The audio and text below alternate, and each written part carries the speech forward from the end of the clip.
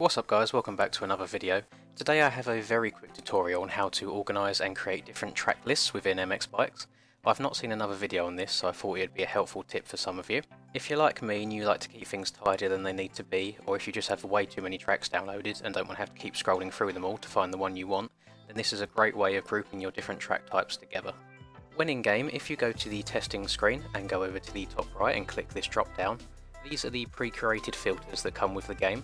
You have Enduro, Motocross, Straight Rhythm, Supercross and Supermoto.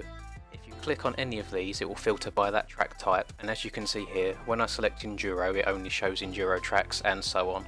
We can actually create more of these and categorise them in any way that you like, and it takes no time at all. First of all, make sure MX Bikes is closed and go to your documents and then to your Piboso folder.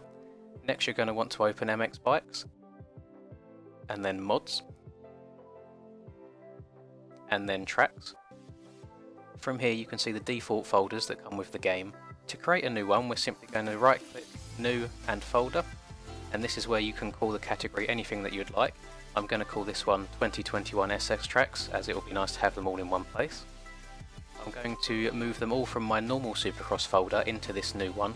Normally I would have other Supercross tracks in here as well, but I did have a clear out the other day, so I've only got the 2021 tracks for now. Now that we've made the folder and got our tracks in there, go back and open MX Bikes again.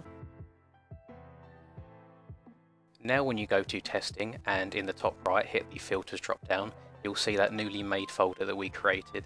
If you click that folder, then now only those tracks will be the ones that appear in your drop down list. You can do this for as many categories as you like. As you can see here, I've also filtered down to AMA national tracks as well as FIM national tracks.